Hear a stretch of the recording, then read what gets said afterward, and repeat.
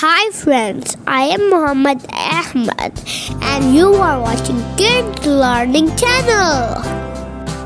Today I will read very interesting story, the story of the small bun. So let's get started. The Small Bun, written by Martin Weddell. A hungry man baked a small bun. He sat down with his wife to eat the small bun. But the small bun hopped off the dish and ran. Its little leg ran too fast. Then the bun got away. The small bun met a hungry sheep by the gate. "Yam, yam," said the sheep. "I am too fast for the man and his wife, and I am too fast for you," said the bun.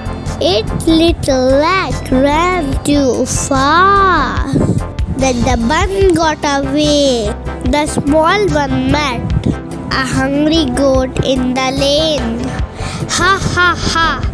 Stand still till I eat you," said the goat. "I am too fast for the man and his wife and the sheep. Ha ha ha! And I am too fast for you," said the bun. Its little legs ran too fast. Then the bun got away. The small bun met a cunning fox by the river. "What's a plump little bun?" said the cunning fox, licking his lips. "Aha! I am too fast for the man and his wife, and the sheep and the goat, and I am too fast for you," said the bun. But the river was there. The small bun was trapped. It kept running about with the fox running after it.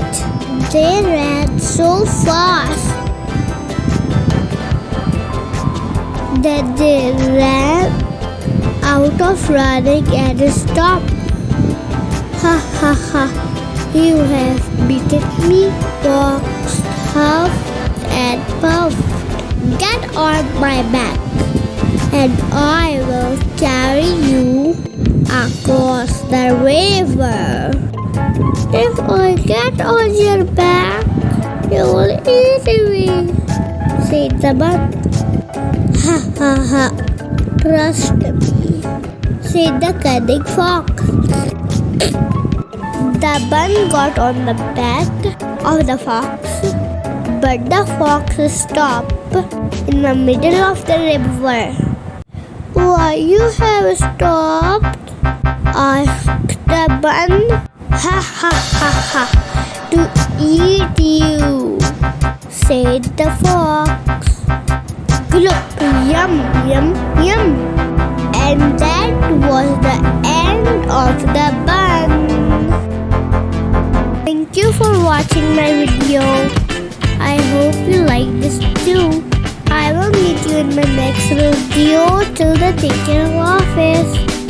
And please don't forget to like and subscribe our channel. Bye bye.